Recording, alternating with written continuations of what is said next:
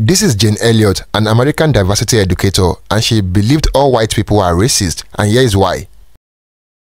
You say that all whites are racist. Can you expound on that, please? Any white person who was born, raised, and schooled in the United States of America, if you aren't a racist, you're a miracle. Either that or you decided to educate yourself. Because education in this country is about white is right, brown's all right, black's got to stand back.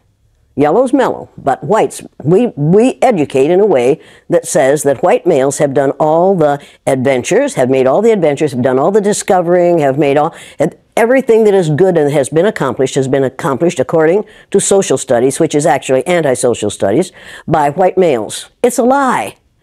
But we do that in order to maintain the myth of white superiority.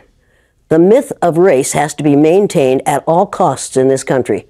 Because if white people have to give up the color of their skin as being something that makes them perfect, what do they have left? If we start teaching the truth about history, if we start teaching about Nile Valley contributions to civilization, it will totally change the way we conduct ourselves in the classroom. It will have to. Columbus didn't discover America. You can't discover a place where people are already living. But we celebrate that every October. It's a lie. We need to get over, we need to stop telling the myths and start telling the truth. So when you tell people that they're racist, and it must have some kind of effect, because most people will say, I'm not racist. I'm not a racist. Why, some of my best friends are black. Right. Yeah, and then you say, name one. Or this one, I don't see color. And when some woman says to me, I don't see color, I say, I knew that if you saw color, you wouldn't dye your hair that way. Or I say, if you saw color, you wouldn't wear that shirt with those pants. I believe that you don't see color. It's an attempt to deny skin color. And it's an attempt to deny what's wrong with seeing the color of my skin. Is it all right for you to see me kind of pink? That's okay for me. I don't mind. And I suspect that you don't mind being seen the color you are. You have a right to be what you are.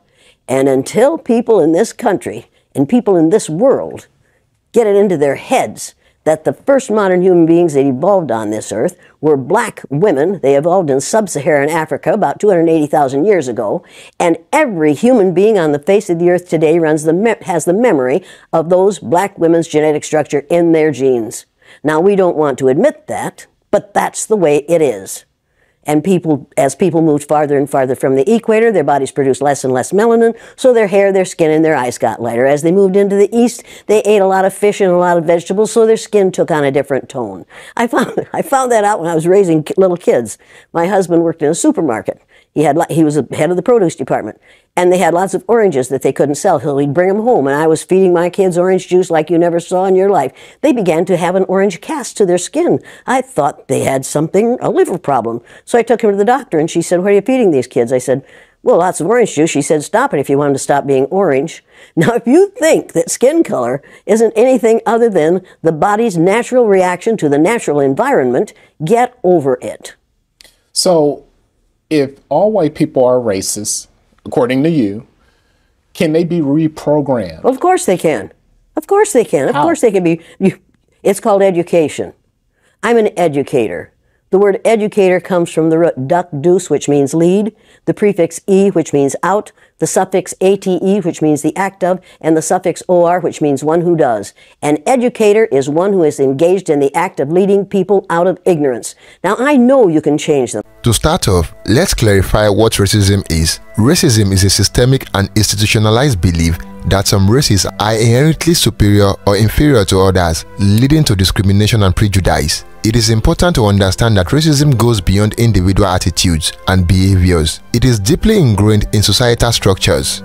Now, the question at hand, are all white people racist? The short answer is no, and here is why. Racism is not exclusive to any particular race. It is a societal issue that can manifest in individuals or any background. Making broad generalizations about an entire group of people based on their race is counterproductive and perpetuates stereotypes. It is crucial to distinguish between individual racism and systemic racism. Individual racism refers to personal beliefs and actions, while systemic racism involved institutionalized discrimination embedded in social, economic, and political structures. While individuals may hold biases, not all white people actively contribute to or support systemic racism.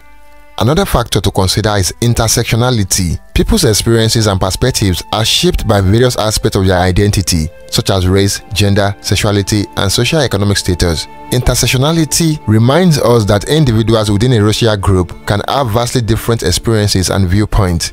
Rather than focusing on assigning blames, let's shift our attention to combating racism collectively. This involves acknowledging and addressing systemic issues, promoting inclusivity, and fostering open dialogues that encourage understanding and empathy among diverse communities.